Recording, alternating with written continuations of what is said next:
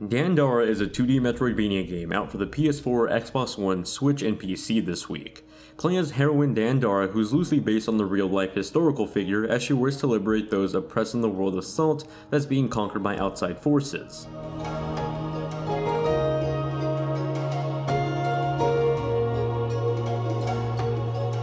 Dandara tells the story of the world of Salt, aka the creation and its citizens. This world was a beautiful and lovely place that lived in a peaceful balance. That balance, however, was interrupted and became an oppression when the Eldarian army beyond the Colossal Bridge started to take over the once tranquil land. Thus, out of the crib of creation comes Dandara, a being and heroine of higher power here to return the balance and free the people from their prison. That freedom won't come without a fight though. Dandara must travel through the remains of the Salt world seeking help from those in hiding like Johnny B and Tarsila. With the help of remnants from the creation, Dandara unlocks new abilities that will aid her on her journey to free the rest of the world and destroy the Eldarian army. Dandara features an absorbing story that pulls you in slowly with every conversation had. You're not given a lot of information regarding the overall story from the start. Instead, little pieces of information are dropped with every on-screen text conversation and interaction that happen when you find a new remnant of the creation. Dandara herself is based on the real-life historical figure Dandara dos Palamares, who fought to protect Afro-Brazilian slaves in the 17th century. Equipped with her skills in Afro-Brazilian martial arts, she fought the oppression brought upon her people until she eventually was arrested. In confinement, she committed suicide, refusing to return to a life of slavery. Although a lot of the stories surrounding her vary and are minimal in details, her spirit lives on and inspires the heroine in this video game.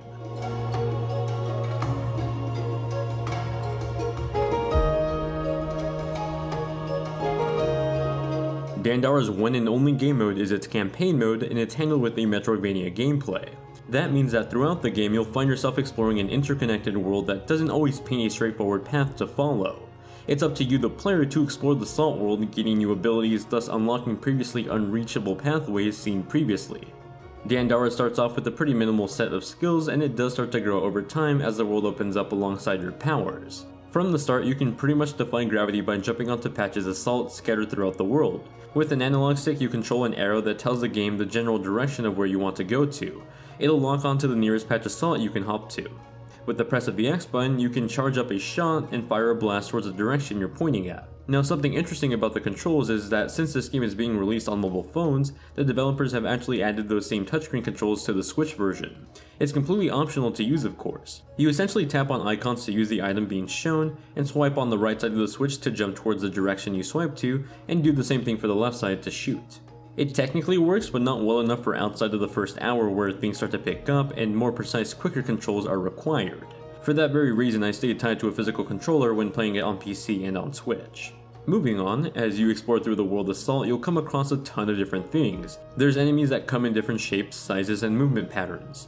They're pretty easy at first, but get increasingly more challenging as you get deeper into the story. Sometimes they'll walk in place on surface, other times they'll be hidden away and appear when you're nearby, and others can fly towards you. You always have to be quick on your feet and with your weapon to dodge enemy charges and fire back with an attack at the same time. Puzzles also come in the form of pathways and obstacles in front of certain pathways. Usually puzzles are pretty straightforward where a door is being blocked by a switch or a wall that can't be entered without a certain power. The game never tells you if a certain pathway is the next path you need to take though, so you sort of need to spend time exploring parts of the map you haven't reached yet, looking for abilities that you can uncover and use in previously blocked routes. Other puzzles are essentially really specific routes that lead you through a certain area of a room. Since you can only jump from a salt patch to a salt patch, some areas are only accessible from certain angles of a room. The game uses that to its advantage and pushes the player to follow a specific route in a mess of routes in order to reach, for example, a door in the middle of a room that can only be reached through the middle section of the room. Throw into this a bunch of switches, enemies, and moving platforms, and well, you end up with quite a challenge. That's where your powers come into play. You have a minimal set of skills to begin with, but as you explore your surroundings, you'll find citizens of the creation with their own abilities and tools that'll help you on your journey. Johnny B, for example, will give you the ability to shoot rocket arrows that can break down certain walls, and they can be a pretty handy weapon too. These powers, including your health gauge, can all be upgraded using salt. Salt is the currency in this game, and you gather bits of it when breaking objects or defeating enemies. That brings us to campsites, or the checkpoints in this game. Campsites are where you go to heal yourself, refuel energy for your powers, and upgrade your abilities using salt. If you die, you'll return to the last campsite you visited, and at times that's really useful, and it can also be really annoying. Campsites don't really come in abundance in this game, so if you're stuck at a boss fight where you keep dying at the top of the pathway, you will find yourself respawning to the very bottom of the pathway at a campsite, having to constantly make that trip to the boss from the campsite over and over again. It can get quite annoying, especially if you're trying to fight a boss with full health, only to get hurt constantly having to redo the trip to get to the boss fight. During those moments, I wish there was an option to continue the game from the start of that boss fight, something like Kingdom Hearts that lets the player either restart the fight or continue from the last save. One handy feature though is a spirit that's left behind when you die. If you spend a long time gathering salt only to die and have to return to a campsite, you can actually go back to where you died and gather the remaining salt you left behind. There's also a handy map that you can pull up to keep track of what you've uncovered. It can use a bit of work though too.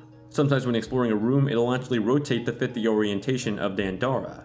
It can be a bit confusing as when you pull up a map, it doesn't always flip to match your orientation.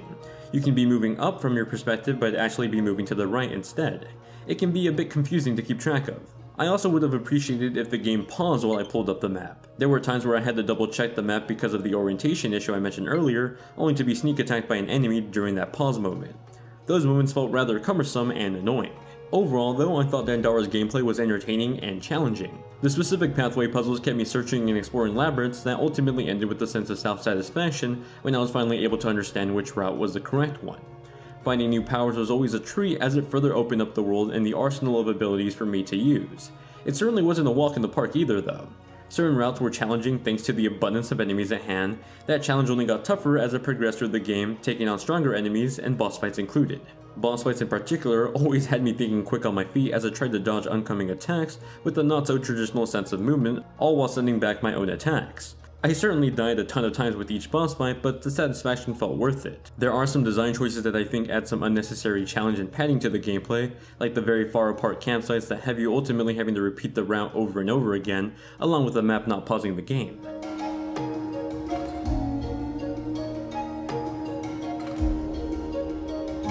Dandara has a lovely and charming pixel art style to it. It looks a bit retro, but it's detailed while also having a fast-paced fluid animation. Although at first glance the graphics may look simple, I love that the developers actually added extra details to things that would normally just be simple or even static. Having Dandara jump from one platform to another gives off this dust residue coming off the ground and lifting up to the air. Even having Dandara stand still, you can sort of see the color shift in her hair and clothing, and it gives her sprite this look of a wind breeze hitting her. It's small touches like that I found the most visually appealing in the game.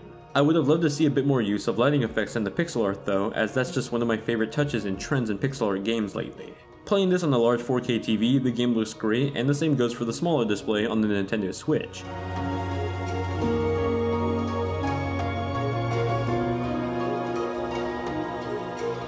Dandara has a beautifully composed soundtrack. A new track plays along with each of the background environments in the game, along with sound effects to match the area's theme. The Woods, for example, has a nice calming tune featuring some birds chirping in the background. It all meshes together well with the visuals on screen. Move over to one of the more sci-fi looking areas and the atmosphere changes up to an eerie, isolated tone, one of darkness yet curiosity. There isn't any voice dialogue. Conversations instead have this typing sound effect as they're written out, but they do change up for the bosses to make them sound a bit more ominous. I would have liked to see a slight change in the sound effect pitch for each of the characters to make them feel a bit more unique from each other.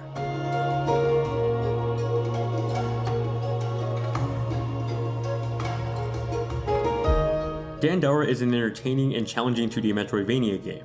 It tells an interesting story that's very symbolic and inspired by an even larger than life real-life heroine.